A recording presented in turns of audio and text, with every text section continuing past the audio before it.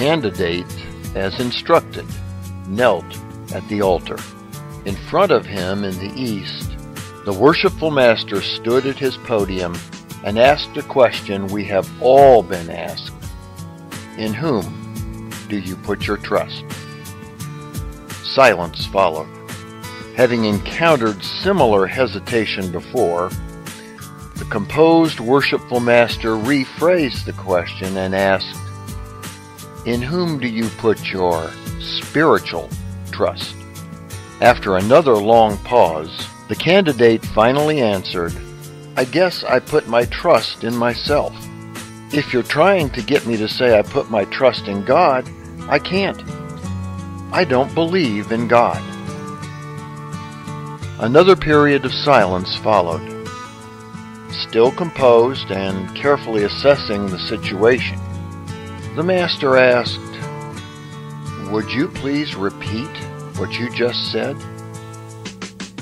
The candidate repeated his answer. Standing before a hushed and stunned lodge, the veteran master knew exactly what he had to say next. Brother Senior Deacon, you will escort the candidate to the preparation room. Freemasons believe in God, and we take it seriously. It's not just lip service. We tolerate all religions, but hold a belief in deity as the single, non-negotiable requirement to becoming a member. No exceptions, and no exception was made that night either. This incident took place a couple of years ago at Brotherhood Lodge number 269 in St. Joseph, Missouri, with a friend of mine, Dennis Vogel, presiding. The Missouri petition is very clear in stating that the candidate holds a strict belief in God, but this candidate signed the petition anyway.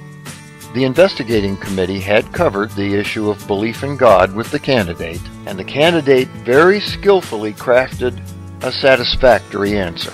The question in Lodge, however, in whom do you put your trust, doesn't leave a lot of wiggle room, as the candidate discovered.